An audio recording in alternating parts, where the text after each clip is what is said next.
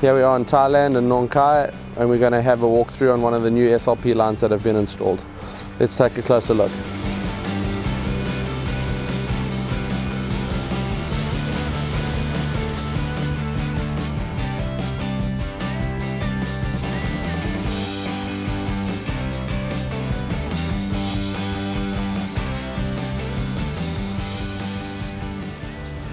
This line is typically used for smaller diameter timber and up to a maximum length of 3.6 meters. This line is SLP1 configuration. I'm going to start you at the beginning of the line and walk you through. This is the automated log infeed deck. Your forklift will load logs onto the deck from your log yard. Logs come up the log infeed deck. They get fed into the first breakdown saw, which is our twin vertical saw.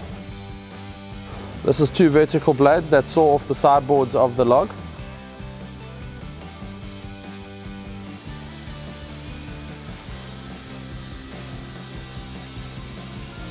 Can take a maximum log length of 3.6 meters, maximum diameter of 400 millimeters. Once it passes through, the sideboards automatically fall onto this cross transfer deck, which are then moved along the line for further processing.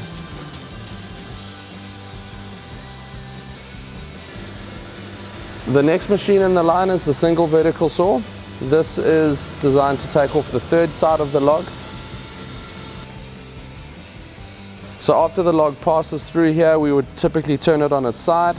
The single vertical saw will take off the third side. This allows the log then to be positioned upright, a nice square cant, that can then go through the forehead resaw at the end of the line.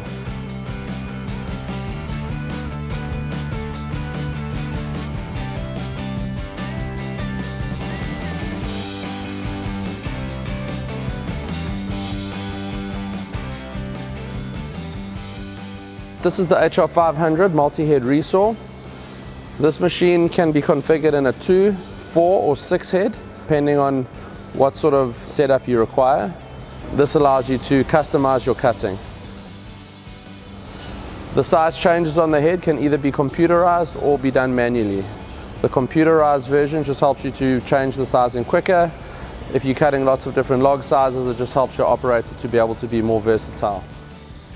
The manual version, you generally would set it for a shift and then run it and then change it only after a couple of hours.